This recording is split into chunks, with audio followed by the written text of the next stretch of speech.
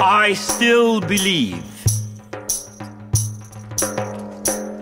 I refuse to accept the view that mankind is so tragically bound to the starless midnight of racism and war that the bright daybreak of peace and brotherhood can never become a reality. I refuse to accept the cynical notion that nation after nation must spiral down a militaristic stairway into a hell of thermonuclear destruction. I believe that unarmed truth and unconditional love will have the final word in reality. That is why right, temporarily defeated, is stronger than evil triumphant. I have the audacity to believe that peoples everywhere can have 3 meals a day for their bodies, education and culture for their minds, and dignity, equality, and freedom for their spirits. I believe that what self-centered men have torn down, men other-centered can build up.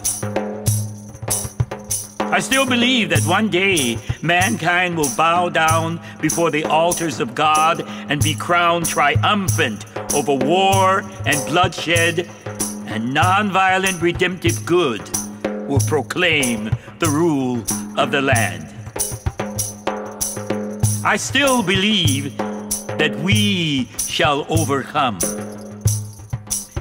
This faith can give us courage to face the uncertainties of the future.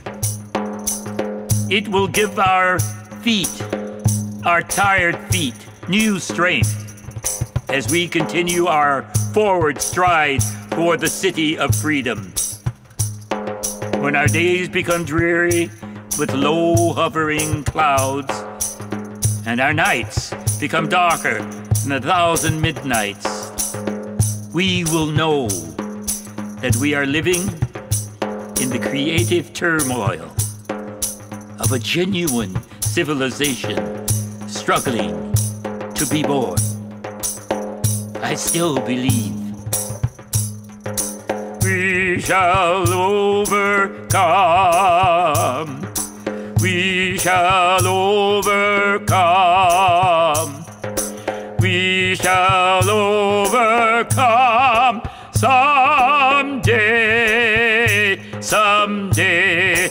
Oh, deep in my heart, I do believe that we shall overcome someday.